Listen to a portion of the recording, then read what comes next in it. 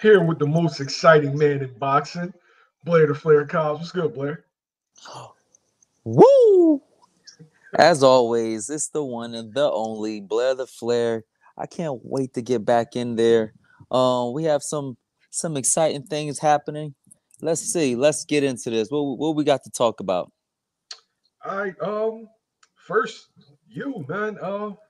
We want to see you back in the ring. You coming off of an impressive, like a dominant victory against Maurice Hooker. I know you've been going through your issues with Golden Boy Promotions. When can we expect you back? You guys could probably expect me back before the year is up, possibly December. There's a lot of things happening in December. Um, we're working things out. We're working on very, very big fights and big attractions from and for the fans and for boxing. Boxing needs an exciting fighter. They need the most exciting man in boxing back in the ring. So we're trying to make it happen as best as we can.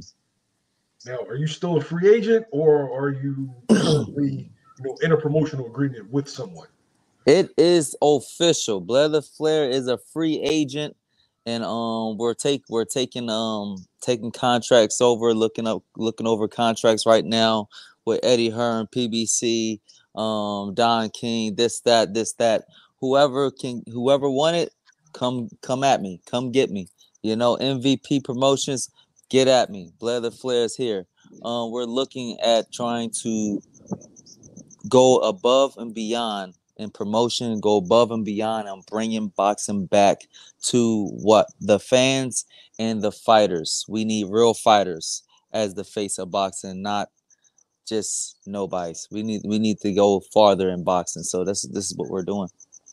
Now, Blair, what is your objective? Is your objective just to win a world title, or your objective is to be in the best possible fight possible? Yes, my objective is like it's like this. My objective is to be great, like I've been. Greatness comes with adversity.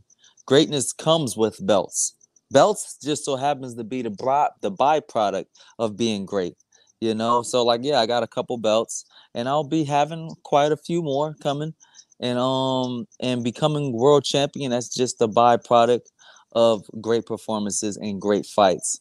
Um, and no matter what happens, you cannot stop greatness. You cannot stop the great one. Even if you stop me, you can't stop me. It's an inevitable force happening right now as we speak.